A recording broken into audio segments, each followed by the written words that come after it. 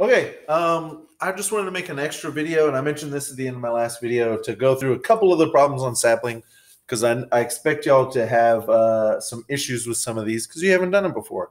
So we'll do a couple of these problems together, probably 3 or 4 of them, and hopefully that helps you out a little bit. So number one, I think you can all get number one. It's a multiple choice question that doesn't involve any math. So let's go to number 2, and 2 is where you start to get into some math. And the one thing I want you to always think of when you get to these problems is, what are they asking me? What do they want from me in this question, and what do they give me?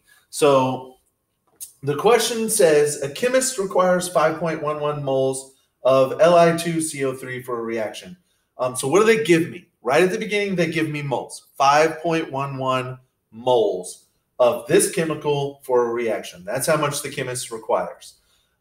They want to know how many formula units, and formula units is essentially like a molecule. It's a particle, it's a molecule. It has all of these atoms in it, 2 lithium, 1 carbon, and 3 oxygens, all put together. That's one molecule, which is also called a formula unit. So they want to know how many formula units or molecules does this amount of moles contain? 5.11 moles. How many molecules or formula units are in there? So that's what they want me to do. Now, I'm going to come over here to the board and we're going to do the math on this. So I have at the top of the board, and I wish that this was in a better spot so you could see it. Let me actually pause this and see if I can get this clear. Okay, that's better. So they want us to tell them how many particles they have. Particles is a generic term. You can call these atoms. You can call them electrons, protons, neutrons, molecules, or even formula units like they asked for. So when they say formula units, they mean a molecule. For one formula, what is the unit there? It's a molecule. So what they're talking about are particles. They give me moles, and they want to go to particles. There's really only 2 or 3 choices. You have moles, you have particles, which can be atoms, formula units, protons, neutrons, electrons, whatever you're talking about there. Or you can also have grams. So on the left here, moles to particles. If I am given moles or given particles and they want me to go to the other one, this is the number that I'm going to use, Avogadro's number. On the right here in blue, if they give me moles or give me grams and ask me to go to the other one here, from moles to grams or grams to moles, I'm going to use the molar mass, and I can get the molar mass from the periodic table. So we're going to do a couple of each of these just to show you. Now, the problem they give me, they told me that I have 5.11 moles of Li2CO3. So I'm going to do this in red because this is where we're using the Avogadro's number. So 5.11 moles of Li2CO3. For this problem, you're not really going to need to know what chemical this is. I'm going to go ahead and write it down because that's the chemical we're using. But this is not really going to come into play. It could be 5.11 moles of anything. Now, what I need to turn this into is particles. I need to go to formula units. So the thing that I'm going to use to go from moles to particles, is this equation right here. 1 mole is equal to 6.022 times 10 to the 23rd power particles, or Avogadro's number. 1 mole is equal to that many. So if I have 5 moles, you can kind of see the math that's going to go on here. I need to use Avogadro's number to set up a conversion factor. So I'm going to take moles and put moles on the bottom because I have moles on the top here. I want it to cancel out. I'm going to have moles on the bottom, Li2CO3. So moles of Li2CO3. And if I have moles on one side, on the other side has to be particles. And that's what I actually want to get into. And so I'm going to have particles on the top, or formula units if you want to call that, and it's Li2CO3. Now, what numbers go here? The numbers I already have written up here. 1 mole and 6.022 times 10 to the 23rd particles. So 1 mole, 6.022, that should be a 2. 6.022 times 10 to the 23rd. Now, what's the math that I need to do here? If I divide by 1, does that matter? No. So I'm going to start with my number on the left, 5.11, and then I'm going to multiply by my next number because it's on the top of this fraction. If it were on the bottom, I would divide, but on this one, it's on the top. So I'm going to multiply by 6.022 times 10 to the 23rd. So I take 5.11 times, for this, I'm going to open a bracket just to be extra safe. Open bracket, 6.022 times 10 to the 23rd power, close the bracket, hit enter. And so my answer here, what I have is 3.077 times 10 to the 24th power. You've got to make sure you use that times 10 to the 24 at the end there. I think you can see it, yeah. So that times 10 to the 24 at the very end of the number I have to use. I don't have to put every single decimal in here. I would just round it to 3.077 times 10 to the 24th. 3.077 times 10 to the 24th. And I would put that in as my answer. Now, if they give you a different starting number, you're going to have a different answer at the end. The problem's going to be set up the same. Whatever starting number they gave you here, you plug that in, multiply by 6.022 times 10 to the 23rd, and you should get your answer out. And so if I put that in the answer box, that should be the correct answer. Note, they did tell me to round to 3 significant figures. That has 4. So I need to round this just a little bit. Let me go ahead and round this. A 7 will round up to an 8. So let's call this 3.08 times 10 to the 24th power. That should be the correct answer. I don't know if they'll count you wrong for the 3.077, but that's it. So that is problem number 2. That's how we do problem number 2. So I would just go ahead and type that in my answer box right here, and that should be the correct answer. Let's see if we can find another problem that's asking for something different. So number 4. Number 4 wants to know how many grams of carbon disulfide are there in 0.679 moles of the compound. So in this one, instead of going from moles to particles or particles to moles, we're going from moles to grams. So they give me moles and they ask me for grams. So when I come back over here to the board, what I'm looking to use is this moles to grams part. I need to use the molar mass for that chemical, and I need to figure out how many grams it weighs.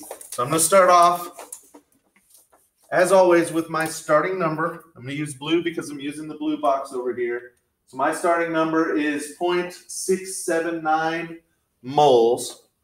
0.679 moles of carbon disulfide. So CS2. So 0.679 moles of carbon disulfide right here. I'm going to divide by 1.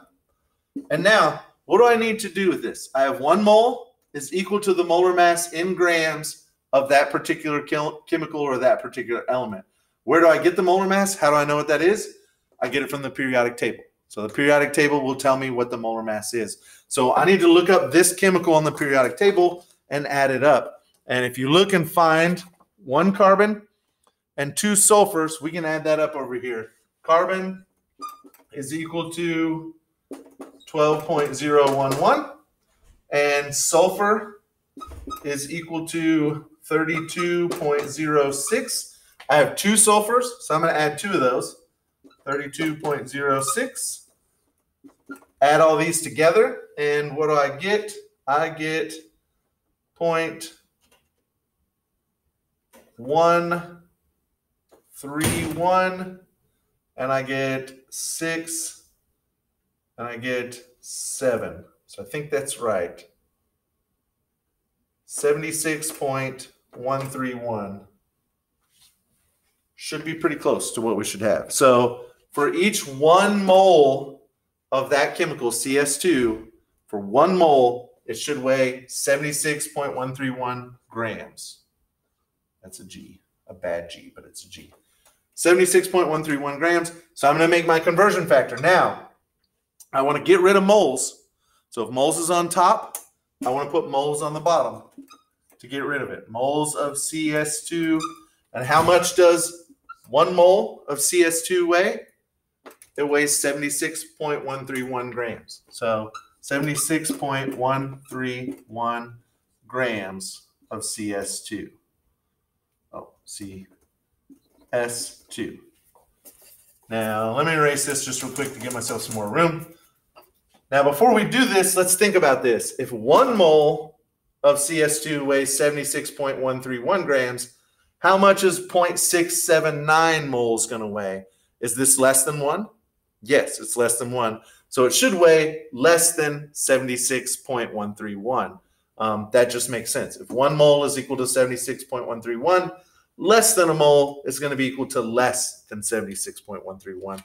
So I'm going to do this in the calculator again. This is on top, so I'm going to multiply by it. I'm going to start on the left with my number, multiply by 76.131, and that should be it. You can divide by 1 if you want, but it's not going to change your answer. So 0.679 times 76.131, and my answer that I got is 51.69.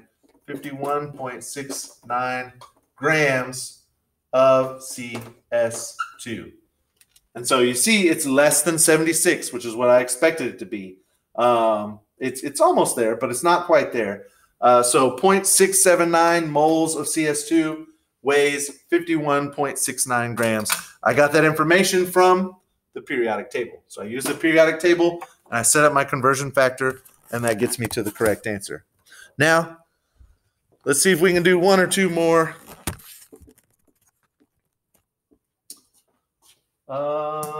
Let's see. So they're asking for grams for moles again. Convert the number of atoms to moles. So this is back to the red problem, and we'll go ahead and do this. You can see them go back and forth.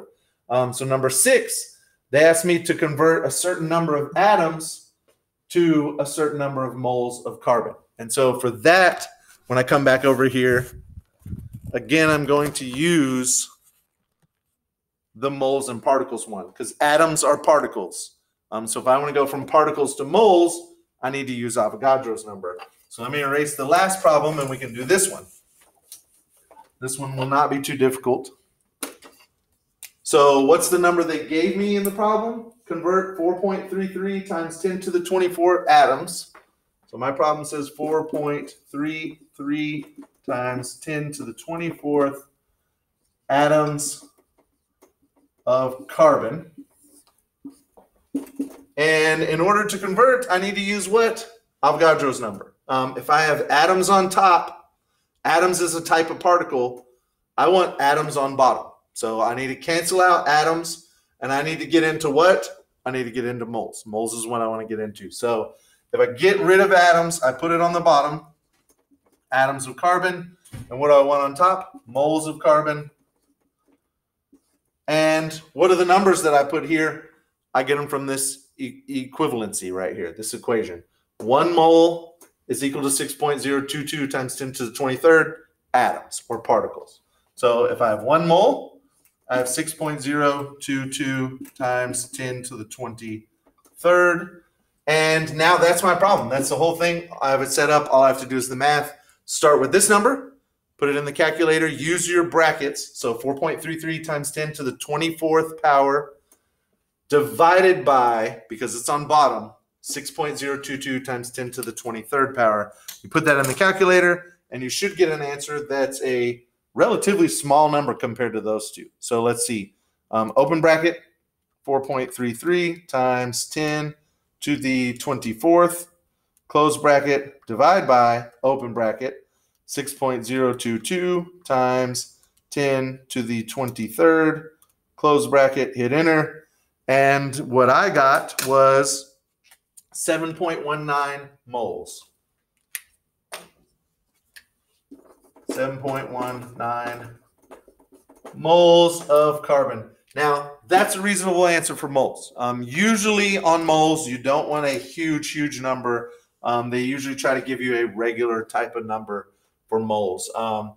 Here is where your brackets really come into play. If you're dividing numbers in scientific notation, I would always use the brackets when you put it into the calculator, because the brackets are going to tell it to do the math in the right order. Look at all the math you're doing if you just pop this in the calculator. You're multiplying, you have exponents, you're dividing by the number on bottom and then multiplying again, and you have more exponents. If it does this in the wrong order, you will get a different number. Your number will be wrong. You will either have an exponent where you shouldn't have an exponent, or your actual number itself will be wrong. So make sure you use those brackets. But that would be the correct answer for this question. How many moles? So they want to know. You want to convert to moles. How many moles are there in 4.33 times 10 to the 34 or 24 atoms of carbon? There are 7.19 moles. If you have a different problem with a different number, obviously you're going to have a different answer. So just keep an eye out on that. Now we should be able to find one more type of problem. They want to know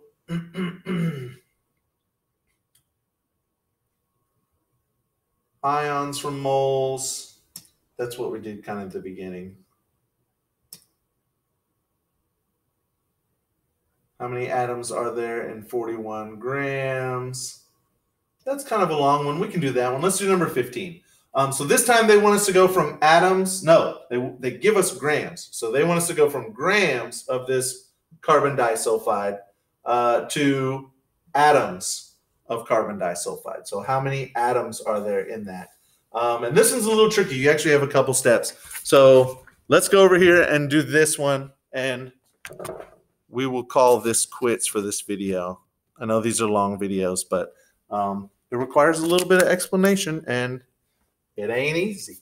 So first thing we need to do, we need to add up our molecular weight or our molar mass for carbon disulfide. So I'm going to start that over here. Carbon was 12.011. And then I had 2 sulfurs. The sulfurs were 32.06. Yes. 32.06. 32.06. I had 2 of them. Add those together, and I got what? 76.131, I believe. Yes, 76.131. That is the weight in grams for CS2, for 1 mole of CS2. So what do I need to do? They give me 49.1 grams of CS2. So let's start over here on the left. I think everybody can see that over here. 49.1. Yeah, you can see it. 49.1 grams of CS2, carbon disulfide. So the first thing I need to do is get this out of grams, and I need to get it into moles. So to go from grams to moles, I'm going to use this molar mass over here. And I've already calculated it. It's 76.131 grams per moles. If I have grams on the top, on my next conversion factor, I'm going to want grams of CS2 on the bottom. It's bad handwriting, but grams of CS2 needs to be on the bottom. If I'm using this conversion factor, what goes on the other side of grams is moles.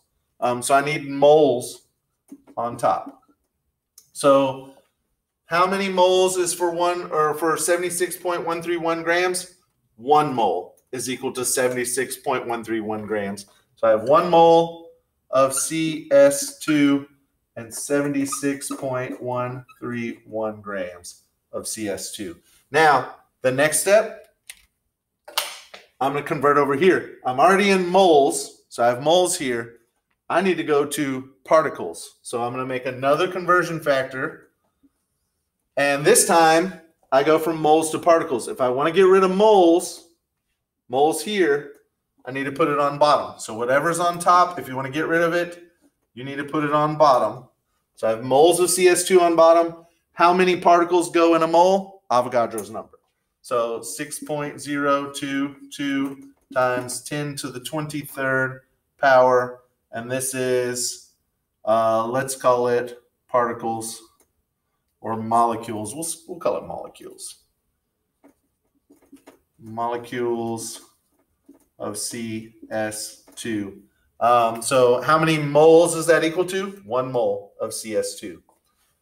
And now we're going to have one extra step here. And they got a little tricky with us, but I spotted it right away because I'm used to this now.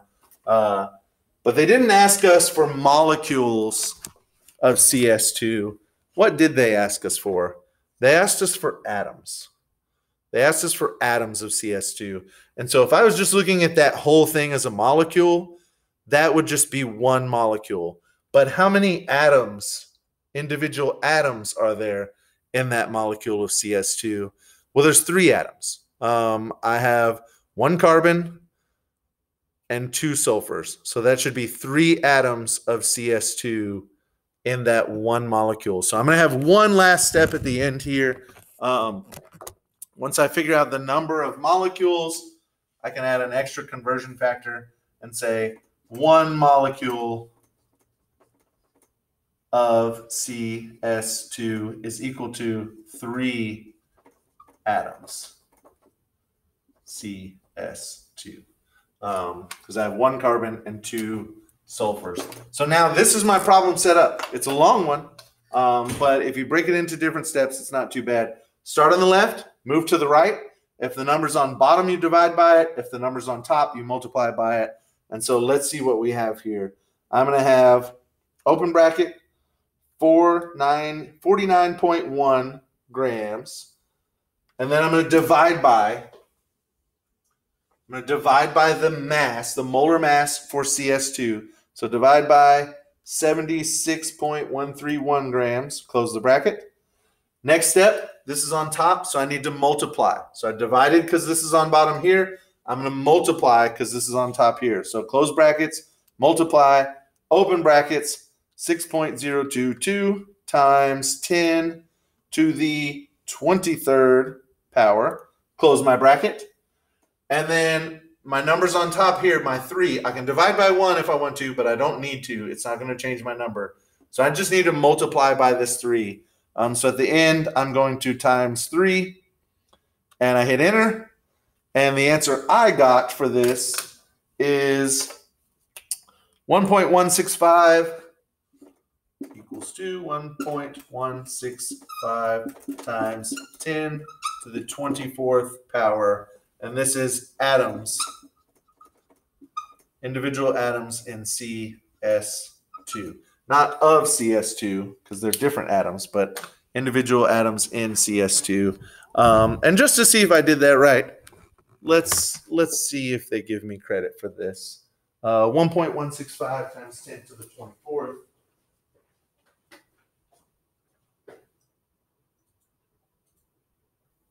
.165 times 10 to the 24th power. Check answer. And I got it right. So not too bad. This is difficult work. Don't feel bad if you're struggling with this. If you have questions, let me know. Send me a screenshot of your problem. But hopefully this helps you out a little bit more in trying to get some of these problems done. So everybody have a nice day. We will probably work on this tomorrow because I highly doubt that everybody's going to get finished. These problems take quite a while. But do practice writing this stuff down. Get a piece of scratch paper, write it down like I do in the videos. Maybe watch a different video from Khan Academy, or if you have any questions, let me know. But the more you write this down, the easier it will become. If you're just trying to do this in your calculator without writing anything down, it's going to be very difficult. So I hope this helped you out a little bit and showed you some of the different types of problems that they have. And maybe you can kind of start to organize this in your brain. So thanks for watching. And if you have any questions, shoot me an email and I will get back to you. Everybody have a nice day.